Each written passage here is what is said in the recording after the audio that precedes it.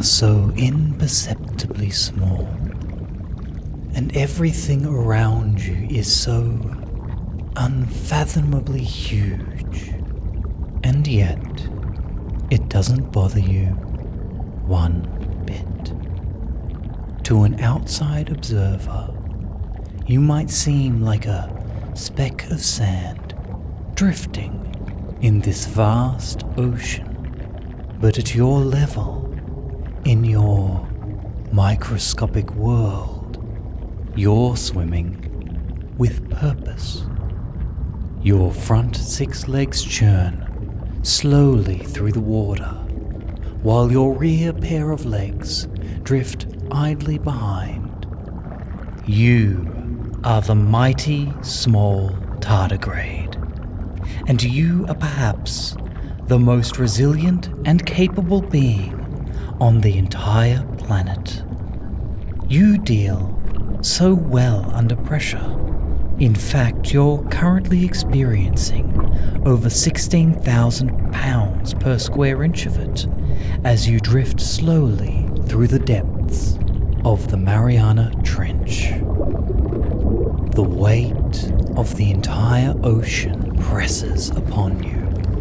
What would be crushing to others is for you a firm pressure all around, as though the ocean itself is giving you a firm and comforting hug. The water is cool upon your skin. Today, it's a refreshing 2 degrees Celsius. Not the coldest you've experienced, to be sure. The weather never bothers you, one way or the other. Keep drifting through the ocean deep, letting all thoughts become soft and slow.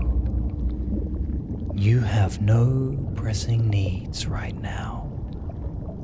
You don't so much as breathe. You have no lungs after all. But you extract oxygen from the water.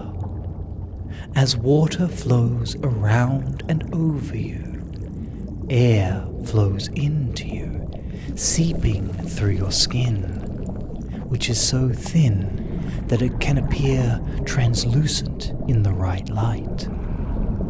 Let all 8 of your limbs relax. Enjoy the feeling of near weightlessness as you drift in the ocean, putting trust in the current surging all around.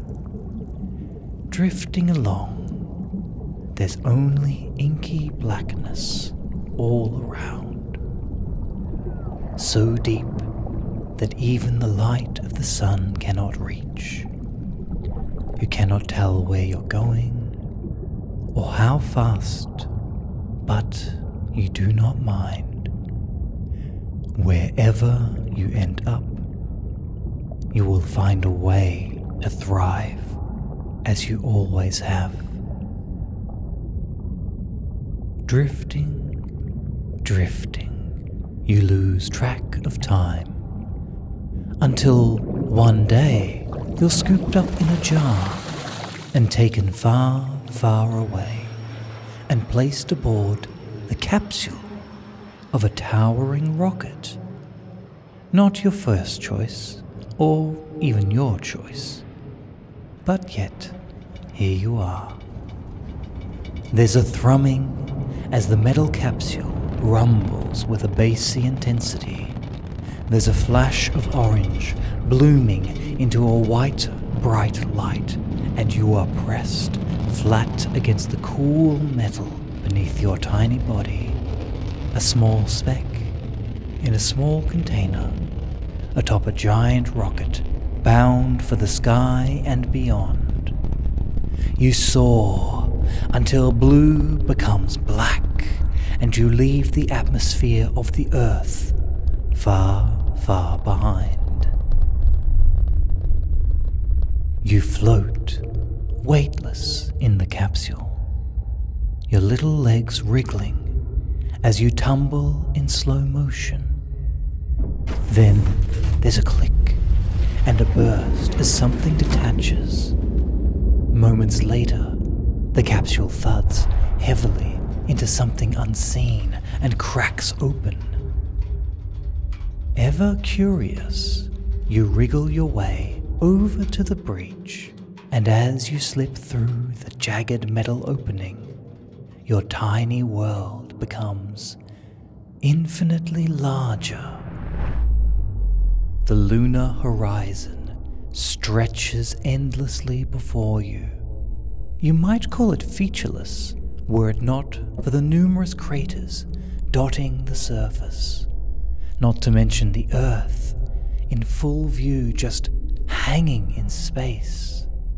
A blue sphere wisped with clouds and speckled with land.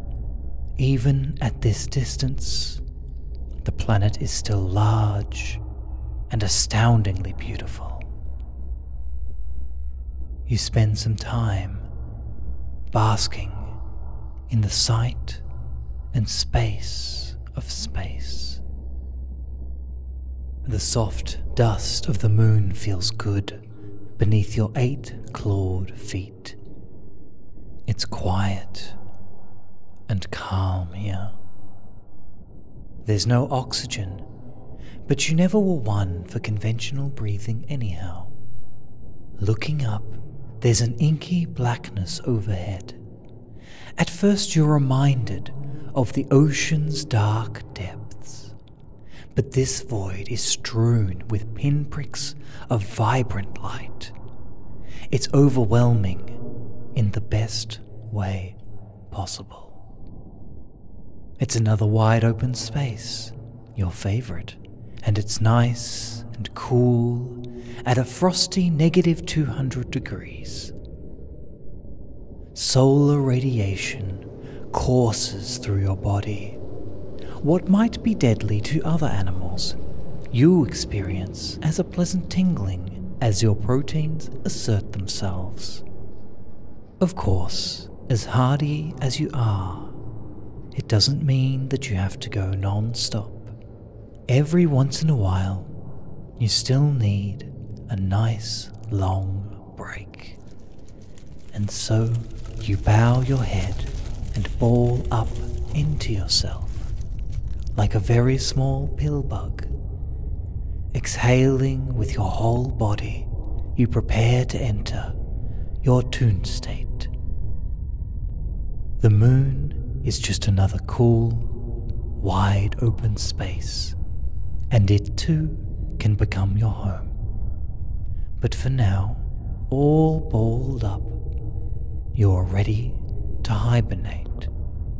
And then, sometime later, whenever you're ready, you can reawaken. Right now, just enjoy the quiet.